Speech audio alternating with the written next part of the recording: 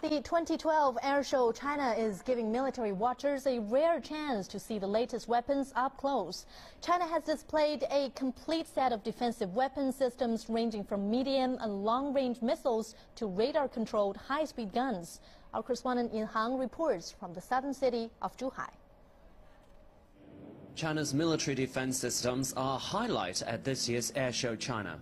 The FD-2000 self-defense surface-to-air missiles and the WJ-600 military drone and the mysterious but powerful WJ-10 and WJ-19 attack helicopters have grabbed the audience attention. But experts say they're just the tip of the iceberg. I'd like to mention the coastal defense system and unmanned combat system we displayed this time. In the anti-ship missile section, we displayed 3 series of missiles that have strong intercepting capacity. And in the unmanned combat system area, we displayed 6 types of unmanned aircraft, from WJ-600 to some unmanned aerial vehicles. Meanwhile, attack weapons, air defense networks and defense confrontation systems are also displayed at the airshow this year. The FL-3000, and behind me is a new generation of ship self-defense weapon network. It can intercept subsonic and supersonic anti-ship missiles that can be used on various kind of ships. The most prominent feature shared by those defense systems is that your job is done after you launch it.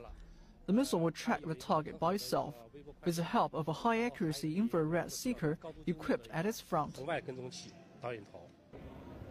For military laymen, it might take a while to digest and understand those technical terms, but it's get-your-hands-dirty approach that is more efficient for some displayed weapons. Well, the heavyweight is killing me. It weighs about 18 kilograms with a killing range of more than 6 kilometers. And this airshow this time, lots of ordinary people can use this and experiences how to be like a military man. The purpose of this display is partly to show how China's defense capability has been strengthened in recent years. But at the same time, China is seeking customers to some of its homegrown military hardware.